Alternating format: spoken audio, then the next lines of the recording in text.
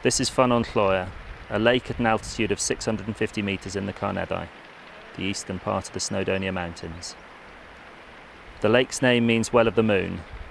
There are many opinions as to why, some of which involve pagan rituals of viewing the moon's reflection. This is a very special lake for its mosses and lichens, with the richest known collection of alpine lake mosses in Wales.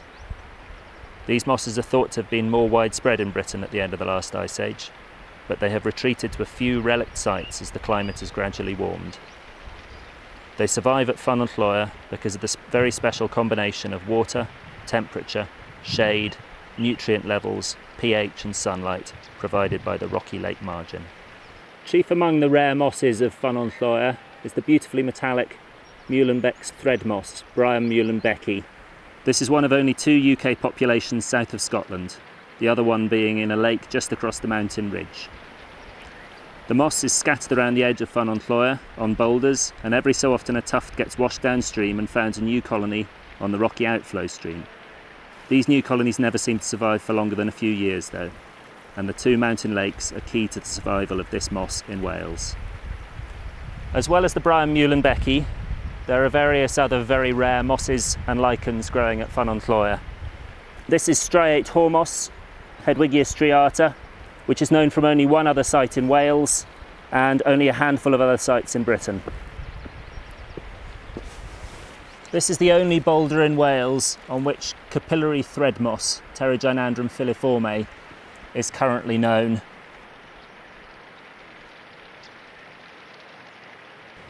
Tarn Llynnau'r lichen, Llynnau'r acariana, is another one of the specialities of the lake. The majority of its world population is in Scandinavia, and there are only 6 known British sites. A full survey of Ffynnon revealed the lichen growing on just 24 boulders here, and its other Welsh colonies even smaller. A third Welsh site, in the Llynnau'r Mountains, went extinct in the late 19th century, when the lake it grew next to had its water level raised to provide water for the town of Barmouth. The fate of Tarn Llynnau'r helps to explain why these mountain lake mosses and lichens are so rare.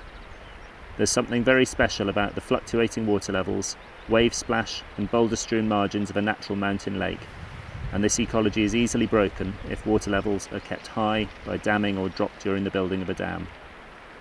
Mosses and lichens that survive in a handful of relict sites are much more vulnerable to a one-off change than widespread species, and once they have gone, they're unable to recolonise.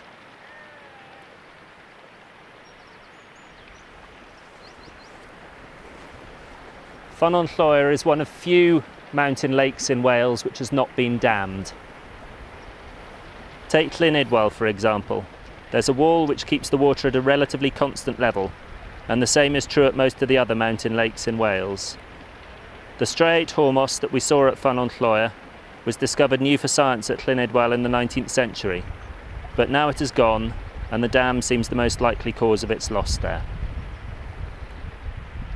The mosses and lichens of natural mountain lake margins would probably have been more widespread in the past, when the climate was colder and lowland lakes would have been as cold stressed as mountain lakes are now. Muehlenbeck's thread moss evolved to cope with a combination of cold, water and ice, and would once have played a major role in the moss-dominated lake margin flora.